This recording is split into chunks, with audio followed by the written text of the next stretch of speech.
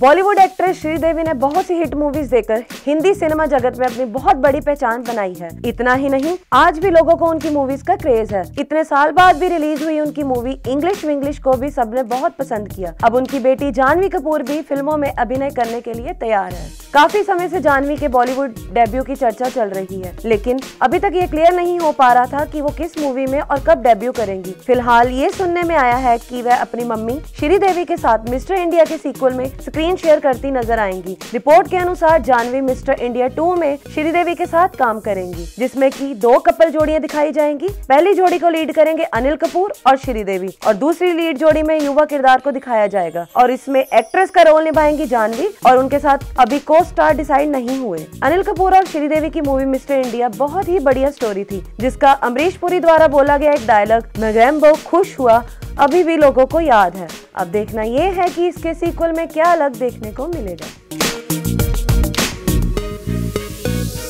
For more Bollywood and Bollywood updates, subscribe our channel Savera Star Talk.